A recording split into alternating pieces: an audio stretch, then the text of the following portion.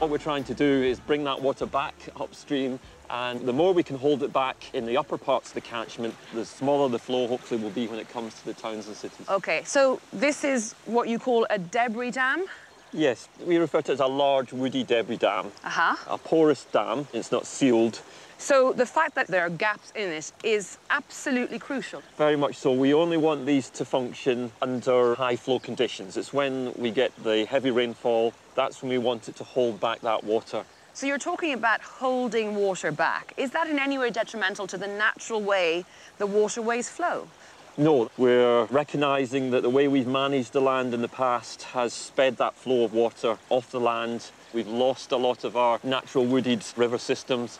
These debris dams are a natural feature, so we're trying to recreate that. So how much of the geology of this landscape do you need to understand in order to know where to put the dams and that you're not causing more harm than good? I worked with Durham University in applying models to see what sort of difference this might make, and that sufficiently encouraged us to then go ahead with the understanding of the catchment, the hydrology and the geology to determine where we put these. Yeah. And although they only hold individually a small amount of water, if you total that up over hundreds of dams over the whole catchment, that's a lot of water. There are 180 debris dams like this one in the area, but that's just the beginning. As well as slowing the rivers, this scheme is also helping to hold water on the land.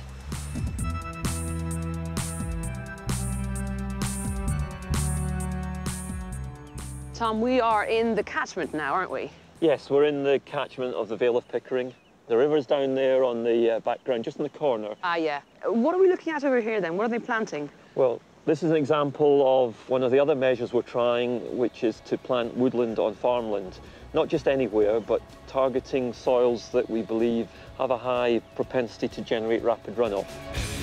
Trees will help because they store water and release it through transpiration, but they can also have a very positive impact on the soil. Now, on the left, this is land covered in forest. Imagine each tree has a long, complex system of roots, and all of those roots are increasing the porosity of the soil. You're also going to have lots of organic material, dead, decaying plant material that's going to also increase the porosity of the ground. And that means that this soil is going to absorb a lot of water, hold it for longer, and also direct it deeper down as far as the bedrock.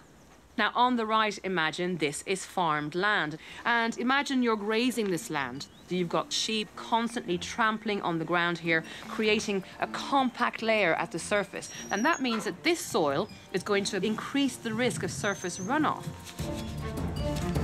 If I pour my coloured liquid in one position in our porous soil, immediately you can see it permeating the soil all the way down to quite a good depth. Now, if I pour my coloured liquid onto the land that's been farmed, so you've got this thick, compact layer of soil, you can see immediately how much slower it travels through that compact layer.